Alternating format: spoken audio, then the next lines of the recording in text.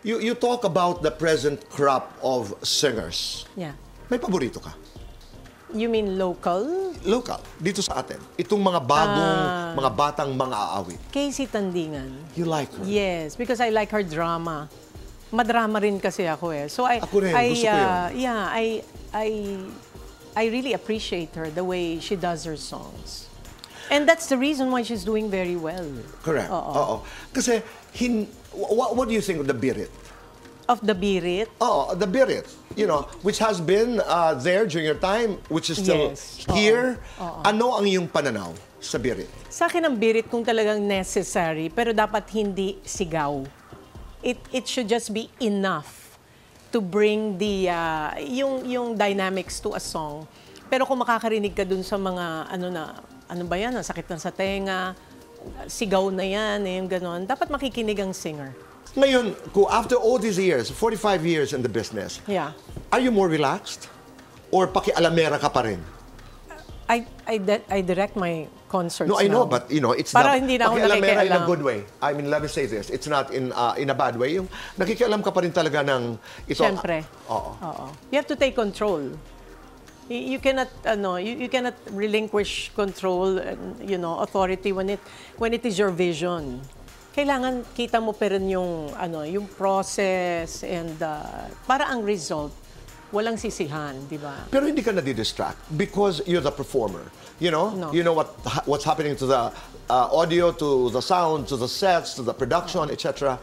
You have total control over these things. Yes. Oo. Gary Valenciano announced that he's going to do his last major concert. Final major concert. Hindi naniniwala si Angeli. At least I think I heard that from her. Parang hindi rin ako naniniwala. Parang may resistance din ako na parang naniniwala ako pero may resistance. Sana naman, wag. He's still too young. Yeah. Unless it's a health issue. But he doesn't have to say it's last because he's so close to the Lord that, the Lord can renew your strength and all that. You wouldn't do that. You wouldn't do a final concert. You wouldn't retire. No. It's not in the Bible. What is in the Bible about? Rest in the Lord. Ibig sabihin, bakasyon ka, read the scriptures, meditate on the promises of God, take care of your physical health. Recognizing that it can be tiring. Yes. Both spiritually and physically. There are, artists na 80 years old, nakakakanta pa. I'm not saying that it's going to be, very busy for me, pero mas pipiliin mo yung mga diba? But yung mga gagawin because you also listen to your body. Of course. But at the same time, you cannot stop. That's right. Yung sinasabi mo, especially glorifying the Lord. Diba?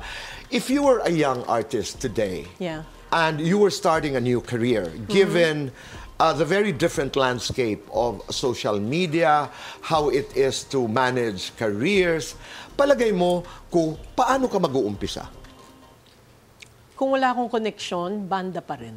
Banda ka pa rin? Yes, oo. Because I would like to hone my talent by singing many times in a week. So ngayon, banda pa rin talaga ang route, ang route na papasukin mo? Kasi people will, if there is a venue and people will hear about it eh. Right. I would like that for my daughter. That she would, do like 3 times a week, puesto.